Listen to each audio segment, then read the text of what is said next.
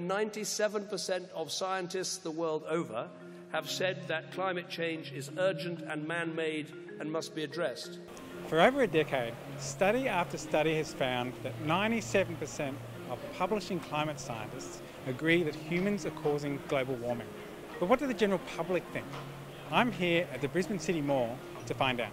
What percentage of climate scientists do you think agree that humans are causing global warming? 95%, probably 50%. 75%, I think. 80%, yeah. 85. Would you like to know who was closer then? I think I was closer. 100%. Between 5 and 10%? Not a lot. Oh, hang on, sorry, other way around. 95%. About split 50-50. I would say 80%. 95%. I would say 50. Off.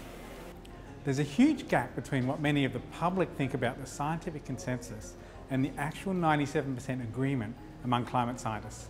Why is there such a large consensus gap? One contributor is misinformation.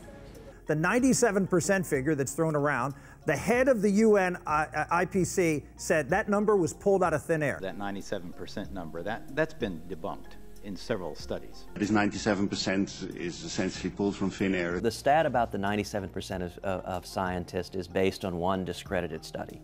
97% of all scientists believe... Is this a bogus number? It's so not a bogus number. It's so a bogus Okay, yours is, mine is, yours is, mine. From clips like this, you'd think there's a vigorous debate about whether scientists agree that humans are causing global warming. We're often exposed to contradictory messages in the media. How do we see through the misinformation and get to the truth about consensus? I joined with scientists who authored 7 of the key studies into the consensus on climate change. When we look collectively at the wide range of consensus studies, we found that the expert scientific consensus on human-caused global warming is between 90 to 100%. The higher the expertise in climate science, the stronger the agreement on human-caused global warming.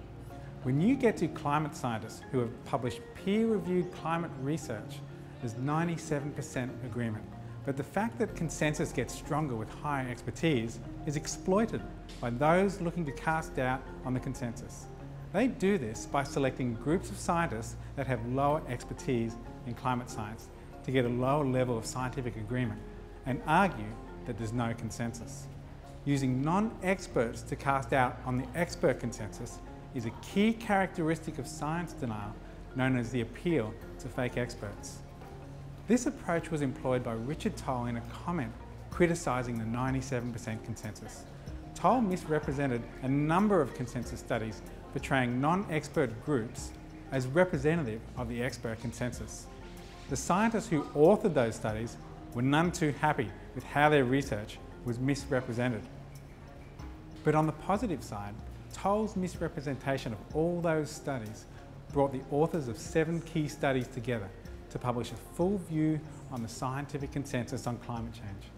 Our paper established a consensus on the consensus, being between 90 to 100% expert agreement on human-caused global warming, with a number of studies finding 97% consensus.